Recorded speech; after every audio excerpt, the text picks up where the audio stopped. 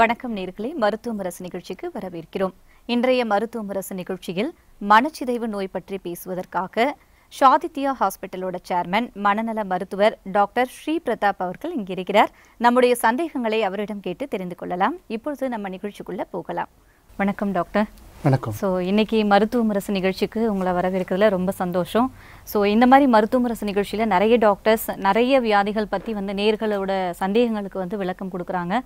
குறிப்பாக எல்லாருக்குமே நிறைய சந்தேகங்கள் இருக்கும். எல்லாருமே போய் டாக்டர்கிட்ட ஹாஸ்பிட்டல் போய் கேட்க முடியாது.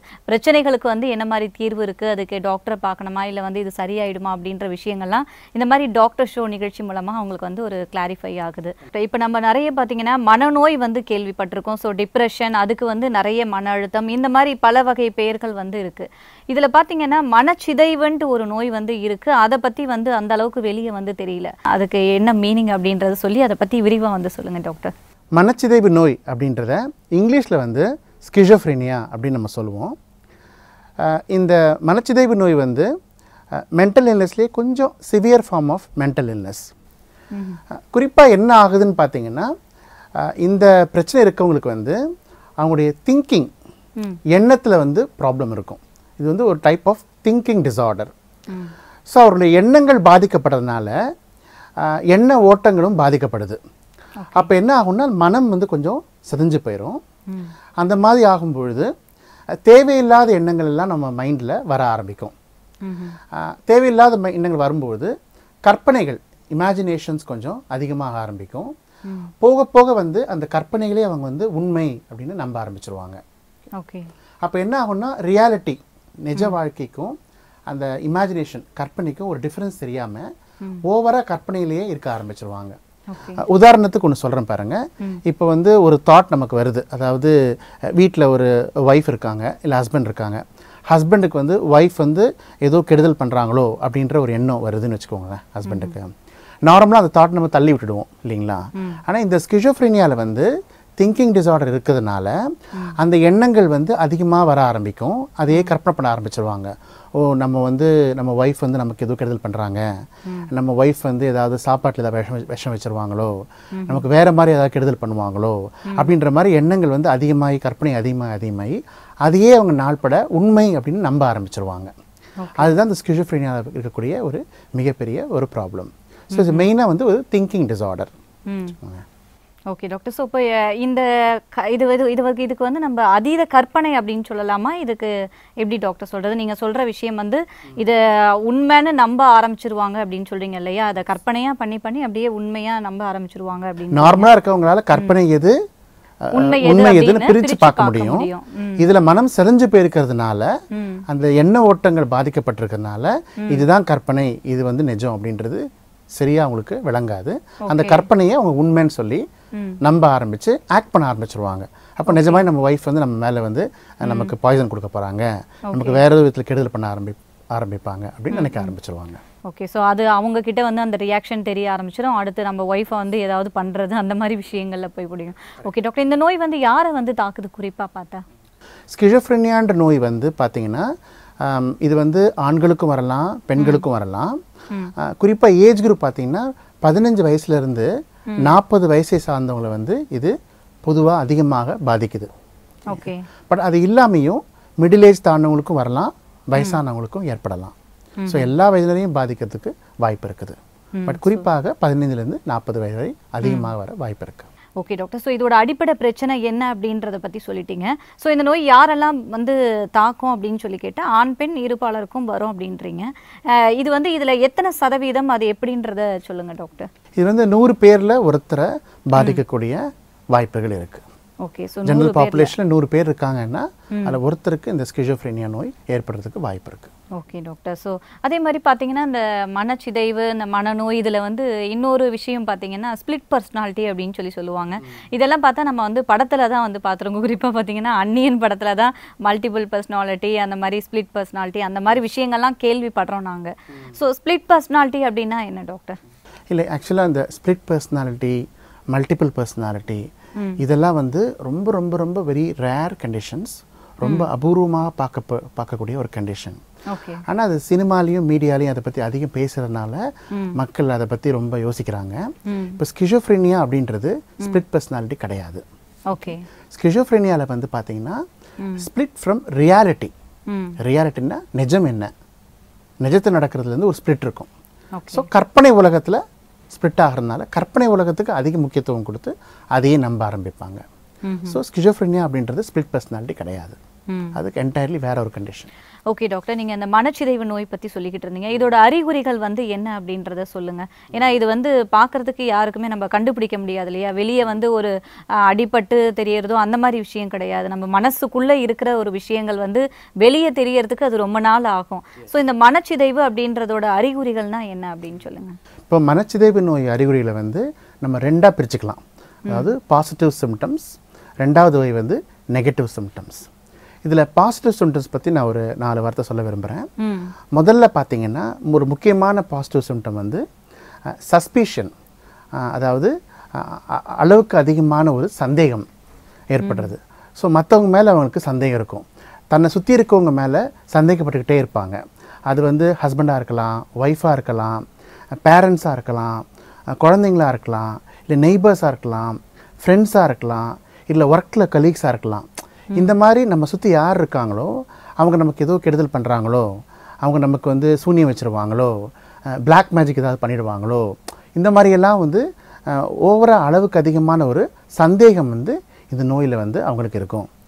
சில பேர் வந்து நம்மளை வந்து மற்றவங்க யாரோ கண்ட்ரோல் பண்ணுறாங்க, என்னோடய எண்ணங்களை வந்து வேற ஒருத்தவங்க கண்ட்ரோல் பண்ணுறாங்க, என்னுடைய செயல்களை வந்து மற்றவங்க கண்ட்ரோல் பண்ணுறாங்க, நானாக இதெல்லாம் பண்ணலை அப்படின்ற மாதிரி நினைப்பாங்க. ஸோ அந்த அளவுக்கு சந்தேகம் வந்து அதிகமாக இருக்கும்.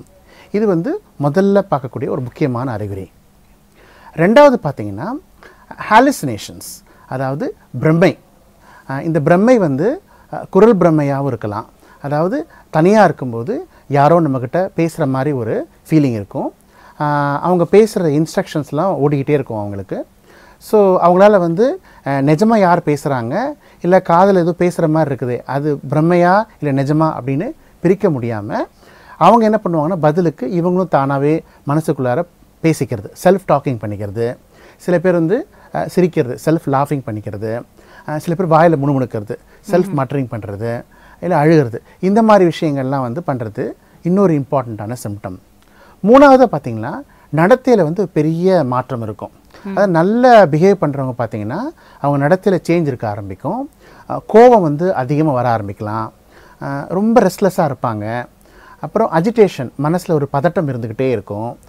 மற்றவங்கக்கிட்ட வந்து கெட்ட வார்த்தைகள் பேசி திட்டுறது, அதாவது வெர்பல் அக்ரெஷன் சொல்லி சொல்லுவோம், கெட்ட வார்த்தைகள் சொல்லி திட்டுறது. அப்புறம் வந்து ஃபிசிக்கல் அக்ரெஷன், மற்றவங்கக்கிட்ட அடிக்க போகிறது, பொருள்களை எல்லாம் போட்டு உடைக்கிறது.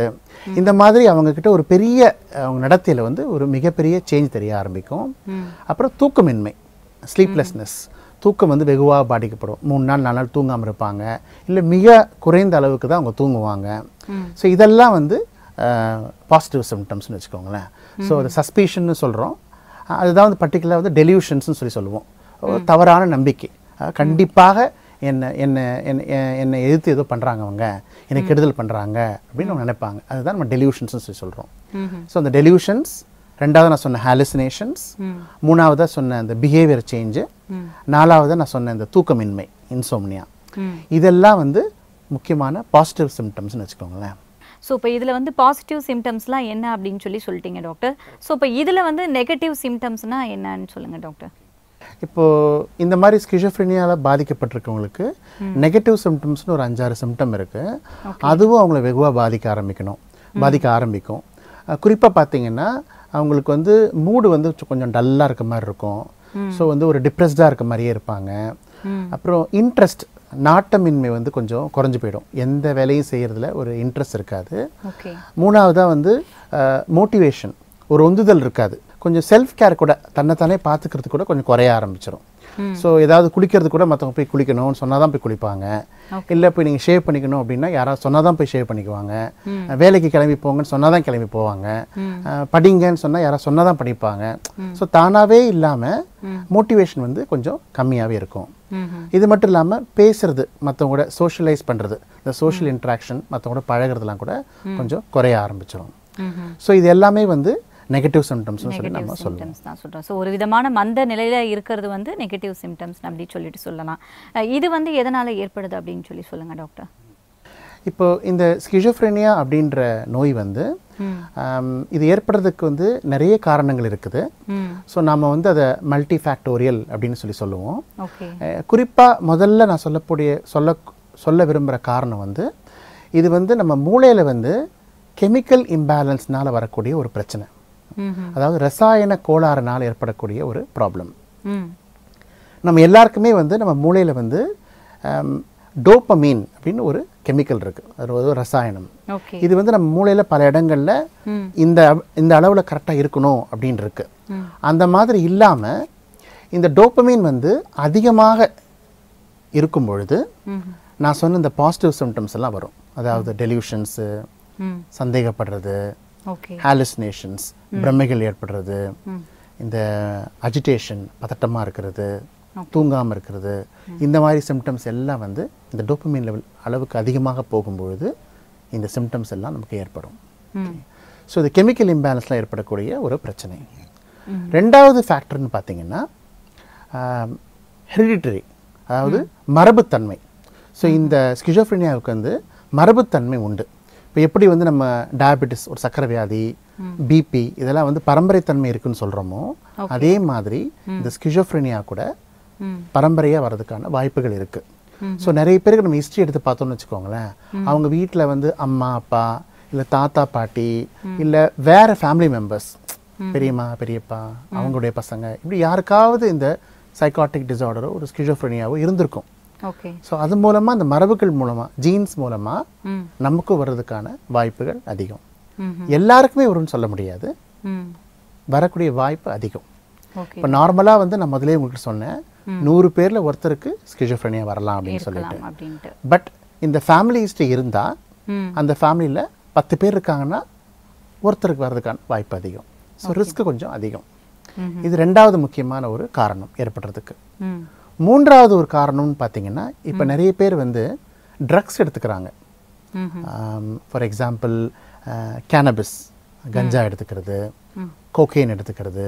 ஸோ இந்த மாதிரியான நிறைய ட்ரக்ஸ் எடுக்கும் பொழுது, தொடர்ந்து நம்ம நிறைய விதமான ட்ரக்ஸ் எடுக்கும் பொழுது, கோகெயின், கேனபிஸ், ஆம்ஃபிட்டமீன், எல்எஸ்டி, இப்போலாம் ரொம்ப நிறைய காலேஜஸ்லேயும் நிறைய இடங்கள்லையும் இது அவைலபிளாக இருக்குது.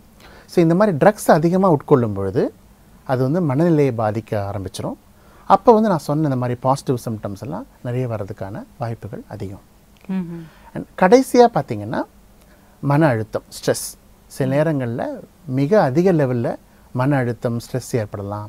ஃபேமிலி டென்ஷன், ஒர்க் டென்ஷன், இந்த மாதிரி பலவிதமான பிரச்சனைகள் சேர்ந்து நம்ம மனசை பாதிக்கும் பொழுது அதுவும் வந்து நமக்கு இந்த மாதிரி ஒரு சைக்காட்டிக் எபிசோட் வர்றதுக்கு வாய்ப்புகள் ஏற்படுத்த. Okay doctor. ஸோ இப்போ இதை கண்டுபிடிக்கணும் அப்படின்னா ஏதாவது டெஸ்ட் இருக்கா டாக்டர் இதுக்கு? உடல் ரீதியான பிரச்சனைகளுக்கு வந்து நம்ம கண்டுபிடிக்கிறதுக்கு வந்து நிறைய டெஸ்ட்டுங்க யூஸ்வலாக இருக்கும். நீங்கள் டாக்டர் போய் பார்த்தீங்கன்னா அவர் பிளட் டெஸ்ட் எழுதி கொடுப்பாரு, நம்ம எல்லாமே பார்ப்போம், பார்த்துட்டு இது இருக்குன்னு சொல்லுவோம். ஆனால் மன ரீதியான ப்ராப்ளத்துக்கு எல்லாத்துக்குமே வந்து ஸ்பெசிஃபிக்காக இதுதான் அப்படின்னு எந்த டெஸ்ட்டுமே கிடையாது. குறிப்பாக மனச்சிதைவு நோய் கண்டுபிடிக்கிறதுக்கு இதுதான் டெஸ்ட் அப்படின்னு ஒன்றுமே கிடையாது.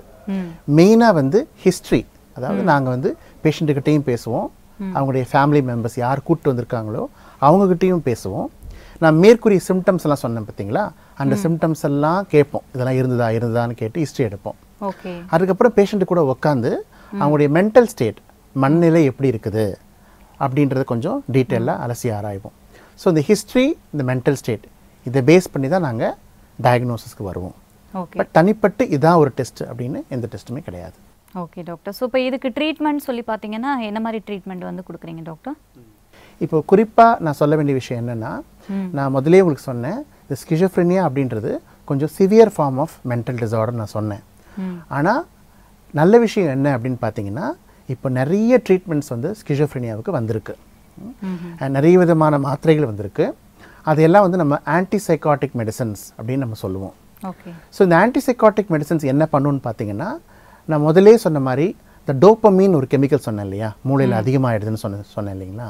ஸோ இந்த ஆன்டிசைக்காட்டிக் மெடிசன்ஸ் வந்து நம்ம மூளையில் போய் அந்த டோப்பமீன் அளவை குறைச்சி, எங்கெல்லாம் அதிகமாக இருக்கோ அங்கெல்லாம் கொஞ்சம் குறைச்சி ஸ்டடியாக ஆக்கி விட்டுடும். ஸோ அந்த மாதிரி விடும் பொழுது இந்த சிம்டம்ஸ் எல்லாம் குறைஞ்சு நல்ல இம்ப்ரூவ்மெண்ட் கண்டிப்பாக அவங்களுக்கு இருக்கும்.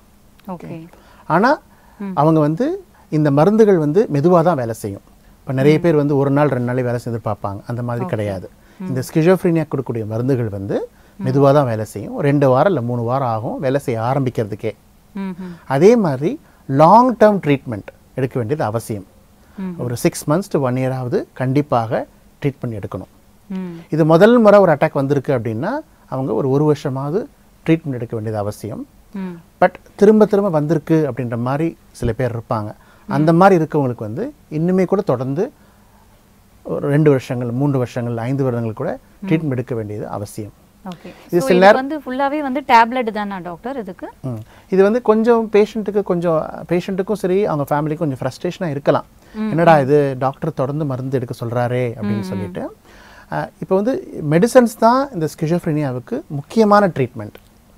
கவுன்சிலிங் 2வது பார்ட்டு தான். பட் மெடிசன்ஸ் தான் ரொம்ப முக்கியமான ட்ரீட்மெண்ட்டு. 2வது வந்து மெடிசன்ஸ் தொடர்ந்து எடுக்கும்பொழுது தான், இப்போ சக்கரை வியாதி இருக்கு இல்லையா, டயபெட்டிஸ் இருக்குது. டயபெட்டிஸ்க்கு நம்ம என்ன பண்ணுறோம், தொடர்ந்து மாத்திரைகள் எடுக்கிறோம். மாத்திரை எடுக்கும்பொழுது பார்த்தீங்கன்னா சுகர் லெவல் நல்லாயிருக்கும், இன்சுலின் எடுக்கும்போது சுகர் லெவல் கரெக்டாக இருக்கும். ஆனால் நம்ம நிறுத்திட்டோம் அப்படின்னாக்கா கொஞ்ச நாள்லேயே சுகர் ரொம்ப அதிகமாகிடும். இப்போ அதே மாதிரி பிரச்சனை தான் இதுலேயும். ஸோ நம்ம மாத்திரைகள் எடுக்கும் பொழுது நம்ம பிரெயினில் வந்து டோபமைன் லெவல் குறைஞ்சு நல்லாயிருக்கும். மாத்திரை எடுக்காமல் விட்டுட்டாங்கன்னா திரும்பவும் அது அதிகமாகிறதுக்கு சான்ஸ் அதிகம். ஸோ ஜென்ரலாகவே எல்லாருமே வந்து இந்த வியாதியாக பாதிக்கப்பட்டிருக்கவங்க பெரும்பாலானவர்கள் அதிகமான நாட்கள் மருந்து எடுக்க வேண்டியது தேவை. ஸோ சில பேருக்கு வருஷக்கணக்காக கூட எடுக்க வேண்டியது அவசியமாக இருக்கும். ஸோ இதில் முக்கியமாக வந்து இந்த ஸ்கிசோஃபினியாவுக்கு மனச்சிதைவு நோய்க்கு வந்து பார்த்தீங்கன்னா டேப்லெட் தான் வந்து நம்ம வந்து கொடுக்கணும். ஏன்னா நீங்கள் சொல்கிற மாதிரி மூளையில் வந்து அந்த கெமிக்கலை வந்து அது கம்மிப்படுத்தும் அப்படின்றதுனால அதுக்கு டேப்லெட். ஸோ கவுன்சிலிங்கிறது அடுத்த பட்சம் தான் அப்படின்னு சொல்லிட்டு சொல்கிறீங்க. இப்போ கவுன்சிலிங் எதுக்காக தேவை அப்படின்னா அவங்களுக்கு என்ன பிரச்சனை இருக்குது, அவங்க என்ன கோ த்ரூ பண்ணுறாங்கன்றது அவங்களுக்கு தான் தெரியும் எவ்வளோ கஷ்டமாக இருக்குன்னு. ஸோ அவங்களுக்கு என்ன வியாதி இருக்குது, அவங்க எதுக்காக இந்த மருந்து மாத்திரை எடுக்கணும், அவங்க வந்து ஒரு ஸ்ட்ரெஸ்ஸோ ஒரு ஃபேமிலி ப்ராப்ளம் வந்து எப்படி ஹேண்டில் பண்ணணும் அப்படின்னு அவங்களுக்கு சொல்லிக் கொடுக்கணும் நம்ம. அது இல்லாமல் இப்போ ட்ரக்ஸ் எல்லாம் எடுத்துக்கிறாங்க நான் சொல்கிறேன் இல்லைங்களா, ஸோ அதெல்லாம் வந்து அவாய்ட் பண்ணுறது. ஸோ இதுக்கெல்லாம் அவங்களுக்கு கவுன்சிலிங் கொடுக்க வேண்டியது அவசியம்.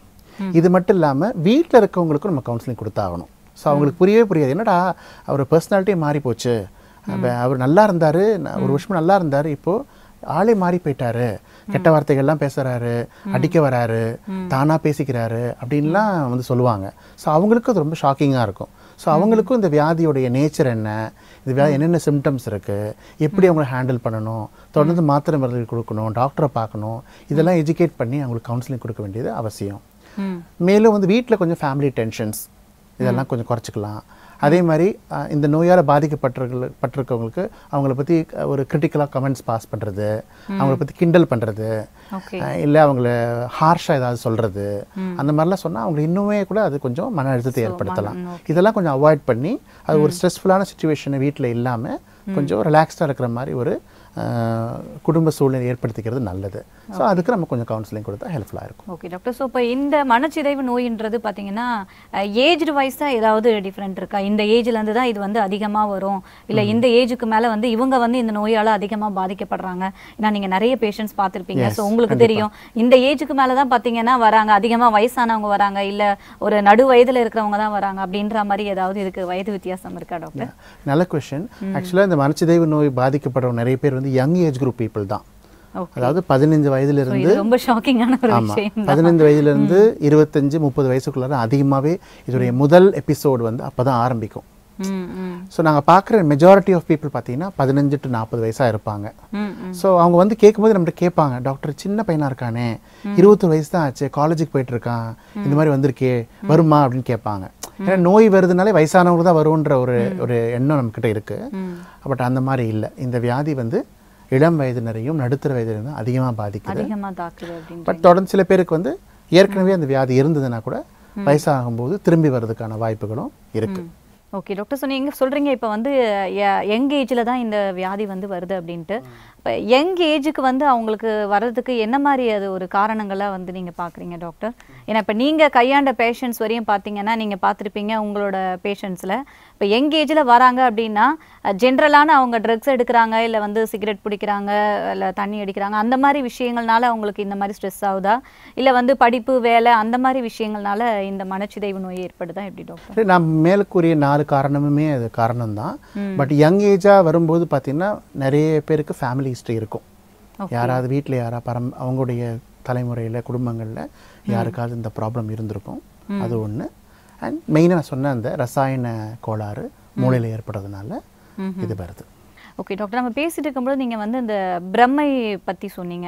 அதாவது அவங்களா வந்து தானாக பேசிக்கிட்டு இருப்பாங்க அப்படின்னு சொல்லிட்டு. பொதுவாக அந்த தானாக பேசுறதுன்னு பார்த்தீங்கன்னா கொஞ்சம் வயசானதுக்கு அப்புறம் தான் வந்து அவங்க தானாக வந்து புலம்ப ஆரம்பிப்பாங்க. வயசாயிடுச்சு பாரு, அதான் உனக்கு தானாக புலம்புற அப்படின்னு சொல்லிட்டு நம்ம பொதுவாக சொல்லுவோம்.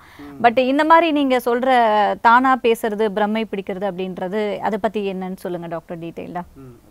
அந்த பிரம்மை அப்படின்றது அந்த ஹாலுசினேஷன் நான் முதல்ல சொன்னேன் இல்லைங்களா, அதுதான் பிரம்மை. அதாவது அதில் வந்து நிறைய ஃபார்ம்ஸ் இருக்கு. பட் இந்த ஸ்கிசோஃப்ரெனியா இருக்கவங்களுக்கு வந்து குரல் பிரம்மை தான் அதிகமாக இருக்கும். அதாவது யாரோ பேசுகிற மாதிரியே இருந்துக்கிட்டே இருக்கும். அந்த மாதிரி வாய்ஸஸ்ன்னு சொல்லுவோம் நம்ம. அந்த வாய்ஸ் கேட்குறது பார்த்தீங்கன்னா நல்ல விஷயங்களை அந்த வாய்ஸ் சொல்லாது, கெட்ட விஷயங்களை தான் அது சொல்லும். உதாரணத்துக்கு பார்த்தீங்கன்னா வந்து நீ வந்து எதுக்குமே லாயக்கில்லாதவ, நீ வந்து உன்னால் படிக்க முடியாது, உன்னால் முன்னுக்கு வர முடியாது. ஸோ இந்த மாதிரி ஒரு நெகட்டிவான ஒரு விஷயங்கள் தான் அந்த வாய்ஸ் நமக்கு சொல்லும். அதுதான் உனக்கு ரொம்ப கஷ்டமாக வேற இருக்கும். ஓகே. அதே மாதிரி விஷுவல் ஹாலுசினேஷன்ஸ், காட்சி பிரம்மைகள். நைட்டு படுத்திருக்காங்கன்னா திடீர்னு ஏதோ ஒரு உருவம் நிற்கிற மாதிரி இருக்கு, யாரோ கருப்பாங்க தெரிஞ்ச மாதிரி இருக்கிறாங்க, இல்லை யாரோ இறந்து போனவங்க நான் பார்த்த மாதிரி இருக்குது. ஸோ இந்த மாதிரிலாம் அவங்க சொல்லி பயப்படுறதுக்கு வாய்ப்பு இருக்கு. ஸோ இந்த ஆடிட்டரி ஹாலுசினேஷன்ஸும் ரொம்ப காமன். அது இல்லாமல் விஷுவல் ஹாலுசினேஷன்ஸ் அவங்க ஏற்படலாம். ஸோ இந்த மாதிரி இருக்கிறதுனால தான் அவங்க என்ன பண்ணுவாங்கன்னா அந்த ஹாலுசினேஷன்ஸ்லேயே மூழ்கி போயிருக்கிறதுனால அவங்க அந்த வாய்ஸ்க்கு பதில் சொல்லணும் அப்படின்னு இவங்க அந்த வாய்ஸோடு பேசிகிட்டு இருப்பாங்க. ஸோ அந்த வாய்ஸ் அவங்ககிட்ட பேசும்போது இவங்க திருப்பி ரெஸ்பாண்ட் பண்ணுவாங்க. வெளியிலேருந்து பார்க்குறவங்க என்னடா அவங்க தானாக பேசிகிட்டு இருக்காங்கன்னு தோணும். பட் அவங்க தானாக பேசலை, அந்த கற்பனையான வாய்ஸ் கூட அவங்க கனெக்ட் பண்ணி பேசிகிட்டு இருக்காங்க. ஸோ அதுதான் செல்ஃப் டாக்கிங் கொஞ்சம் அதிகமாக இருக்கும். தானாக பேசுறது இந்த ஸ்கிசோஃப்ரெனியா அதிகமாக இருக்கும். சில நேரங்களில் அந்த வாய்ஸ் சொல்கிறது கேட்டு கொஞ்சம் அழலாம், சில நேரங்களில் வாயில் முணுமுணுத்துக்கிட்டே இருக்கலாம். அந்த மாதிரிலாம் அவங்க பண்ணலாம். இதில் ஒரு சிலவங்க பார்த்தீங்கன்னா அந்த வாய்ஸ் வந்து கொஞ்சம் கமாண்டிங்காக கூட இருக்கலாம். நீ போய் இதை பண்ணு, நீ போய் அதை பண்ணு. நீங்க சொல்ற இந்த விஷயம் கூட நம்ம வந்து படத்துல தான் வந்து ஒரு படத்துல தான் பார்த்துருக்கோம். ஸோ அந்த படத்துல வந்து அந்த ஹீரோக்கு வந்து மைண்டுக்குள்ள வந்து ஒரு வாய்ஸ் கேட்டுட்டே இருக்கும், நீ போய் கார்ல இருந்து குதி, நீ போய் அவளை வந்து கொல்லு அப்படின்ற மாதிரி ஒரு வாய்ஸ் வந்து கேட்டுட்டே இருக்கும். அதுக்கு பதில் சொல்லிக்கிட்டு இது பண்ற மாதிரி. ஸோ நீங்க சொல்ற இந்த ஹாலுசினேஷன்ஸ் வந்து இந்த கேரக்டர் தான் நினைக்கிறேன் நான். சில நேரங்களில் போய் நீ ஏதாவது பண்ணிக்கோ, உன்னையே உன்னை காயப்படுத்திக்கோ வாய்ஸ் சொல்லலாம். இல்லை வேற யாராவது ஒருத்தங்களை போய் அடிக்கவோ இல்லாட்டி பொருள்களை உடைக்கவோ இந்த மாதிரிலாம் கமாண்ட் கொடுக்கலாம். ஸோ அவங்களுக்கு அது உண்மைன்னு அவங்க ஃபீல் பண்ணுறதுனால அவங்க they will act, அவங்க பண்ண ஆரம்பிச்சிருவாங்க. எதையா பொருளை போட்டு உடைக்கலாம், இல்லை யாரையா போட்டு அடிச்சிடலாம் அவங்க, இல்லை அவங்களே அவங்க ஏதாவது காயப்படுத்திக்கலாம். ஸோ இந்த மாதிரி ஸ்கிசோஃப்ரெனியா பேஷண்ட்ஸ்க்கு பார்த்தீங்கன்னா சூசைட் ரிஸ்க் கொஞ்சம் அதிகம். அதே மாதிரி அவங்க வயலண்ட் ஆகிறதுக்கும் வாய்ப்பு இருக்கு. அதுக்கு முக்கியமான ஒரு காரணம் வந்து இந்த ஹாலுசினேஷன்ஸும் குரல் பிரம்மைகள் தான். ஸோ இப்போ இதோட லாஸ்ட் ஸ்டேஜ் என்ன, இல்லை ஃபர்ஸ்ட் ஸ்டேஜ், இதை நம்ம எப்படி கண்டுபிடிக்கிறது டாக்டர்? இப்போ அவங்க ஃபர்ஸ்ட் பேச ஆரம்பிக்கிறது தனக்குள்ளேயே அப்படின்றது அதுதான் ஃபர்ஸ்ட் ஸ்டேஜா, இல்லை வந்து இதில் இன்னும் வேற ஏதாவது முத்தின ஸ்டேஜ் இருக்கு அப்படின்னு சொல்லிட்டு சொல்லாமா எப்படி டாக்டர்? அவங்கள நம்ம கண்டுபிடிக்கணும். இப்போ அவங்க வெளியே பேச ஆரம்பிச்சிட்டாங்க அப்படின்னா இவங்க ஏதோ பேசிக்கிறாங்க, அப்போ ஏதோ பிரச்சனை அப்படின்னு சொல்லி நம்ம கண்டுபிடிச்சிடலாம். ஸோ அதுதான் ஃபர்ஸ்ட் ஸ்டேஜா, இல்லை இதில் வேற ஏதாவது லாஸ்ட் ஸ்டேஜ் இருக்கா அப்படின்னு சொல்லுங்க. இல்லை, ஒரு பேஷண்ட் ஒரு மாதிரி ப்ரெசென்ட் பண்ணுவாங்க. சில பேர் வந்து அந்த சந்தேகத்தோட ப்ரெசென்ட் பண்ணுவாங்க. தேவையில்லாத சந்தேகம் வரும்பொழுது ஃபேமிலி மெம்பர்ஸ் கூப்பிட்டு வந்துட்டு இந்த மாதிரி சந்தேகப்படுறாரு, காரணமே இல்லை, அதெல்லாம் உண்மை கிடையாது, நாங்கள் யாரும் ஒரு கெடுதல் பண்ணலை, அதனால் அவர் நம்புறாரு அப்படின்னு நினைப்பாங்க. சில பேர் வந்து செல்ஃப் டாக்கிங், தானாக பேசிக்கிட்டு இருக்காரு, இந்த மாதிரி முதல்ல பண்ண மாட்டார் அப்படின்னு கூப்பிட்டு வருவாங்க. சில பேர் வந்து முதல்ல நல்லா இருந்தார், இப்போ ஓவராக கோவப்படுறாரு, ரொம்ப கெட்ட வார்த்தைகள்லாம் பேசுகிறாரு, அடிக்க வராரு, இதெல்லாம் ரொம்ப ரொம்ப பயங்கர சேஞ்சாக இருக்கு அப்படின்னு கூப்பிட்டு வருவாங்க. ஸோ ஒரு பேஷண்ட்டு ஒரு ப்ரெசன்டேஷனோட வருவாங்க. ஸோ இதுதான் இருக்கும்னு நம்மளால் சொல்ல முடியாது. நீங்கள் ஆல்ரெடி சொல்லியிருக்கீங்க ஒரு 6 மந்த் 1 இயர் ஆகுது நம்ம வந்து ட்ரீட்மெண்ட்டில் இருக்கணும், டேப்லெட் போடணும் அப்படின்னு சொல்லியிருக்கீங்க. ஏன்னா அதில் வந்து அந்த மூளையில் இருக்க ஏதோ ஒரு ரசாயனம் வந்து அதிகமாக சுரக்குது அப்படின்னு சொன்னீங்க. அதை கண்ட்ரோல் பண்ணணும்னா நம்ம கிட்டத்தட்ட ஒரு 6 மந்த் 1 இயர்க்கு ட்ரீட்மெண்ட் எடுக்கணும். அப்படின்னும் பொழுது இதை நம்ம அந்த ட்ரீட்மெண்ட் கம்ப்ளீட்டாக முடிச்சதுக்கப்புறம் மறுபடியும் கேப் விட்டு வருமா, இல்லை உடனே வரதுக்கு இந்த பிரச்சனை வந்து வாய்ப்பு இருக்கா, எப்படி டாக்டர்? இந்த மனச்சிதைவு நோய் வந்து கொஞ்சம் பேருக்கு வந்து ஒரே ஒரு எபிசோடு தான் வரும். அதாவது ஒரு அட்டாக் வரலாம்.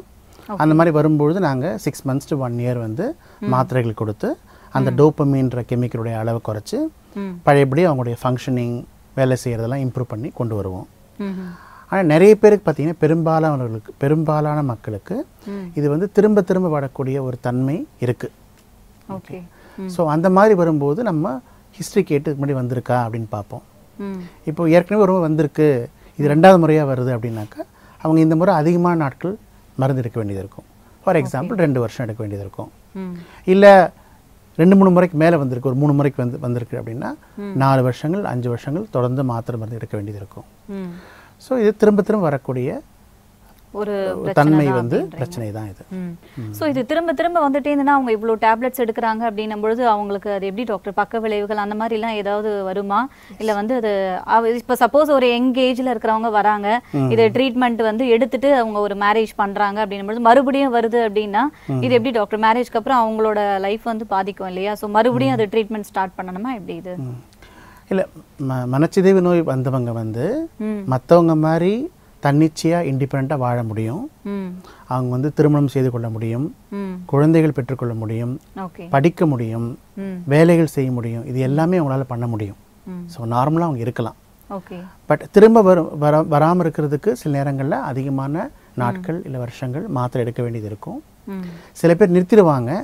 பட் அவங்களுக்கு வந்து சிம்டம்ஸ் வர்றதுக்கான சில அறிகுறிகள் நமக்கு தெரியும். உதாரணத்துக்கு பார்த்தீங்கன்னா சரியாக தூங்காமல் இருக்காங்க அப்படின்ற மாதிரி இருக்கலாம். சில பேர் வந்து அவங்களுக்கே வந்து நம்ம வந்து திரும்ப பழையபடி அந்த பேசுகிற மாதிரி காதில் பேசுகிற மாதிரி ஒரு ஃபீலிங் ஏற்படலாம்.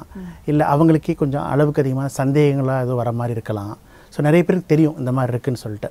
அந்த மாதிரி இருக்கும் பொழுதே அவங்க டாக்டரை உடனே அணுகி பார்த்தாங்கன்னா டாக்டர்ஸ் உடனே பார்த்து திரும்பவும் அதுக்கு ட்ரீட்மெண்ட் ஆரம்பித்து அவங்களுக்கு நல்லா பண்ண முடியும்.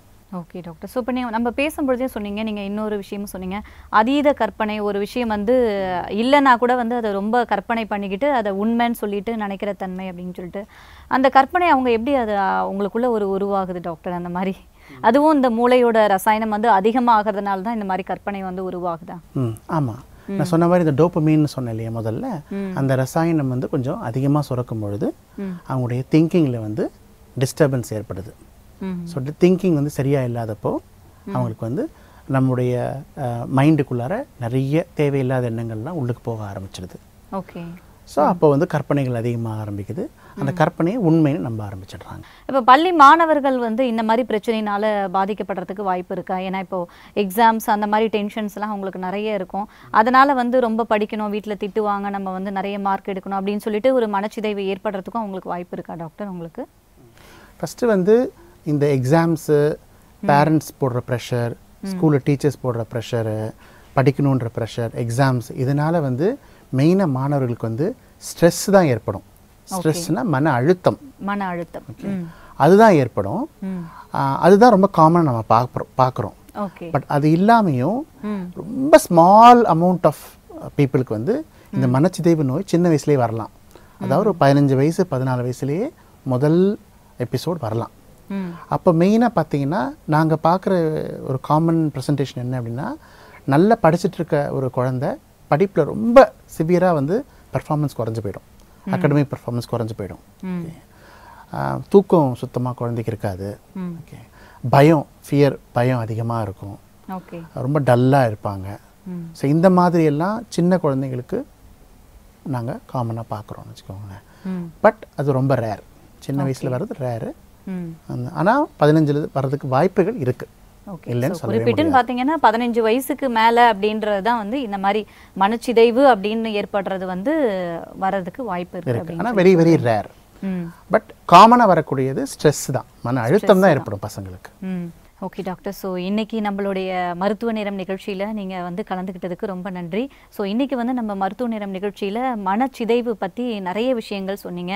அந்த மனச்சிதைவு அப்படின்றது எதனால் ஏற்படுது, இதோட அறிகுறிகள் என்ன, இதுக்கு என்ன மாதிரி ட்ரீட்மெண்ட் கொடுக்கணும், குறிப்பாக மூளையில் வந்து அந்த ரசாயனம் வந்து அதிகமாகிடுச்சு அப்படின்னா இந்த மாதிரி மனச்சிதைவு ஏற்படும் அப்படின்னு சொன்னீங்க. அதோட ஸ்டேஜஸ்லாம் என்ன அப்படின்றதெல்லாம் நிறைய விஷயங்கள் நேயர்களுக்கு வந்து தெளிவாக விளக்கமாக சொல்லியிருக்கீங்க டாக்டர். அதுக்காக நன்றி டாக்டர். எனக்கும் இந்த வாய்ப்பளித்தமைக்கு மிகவும் நன்றி. தேங்க்யூ. தேங்க்யூ.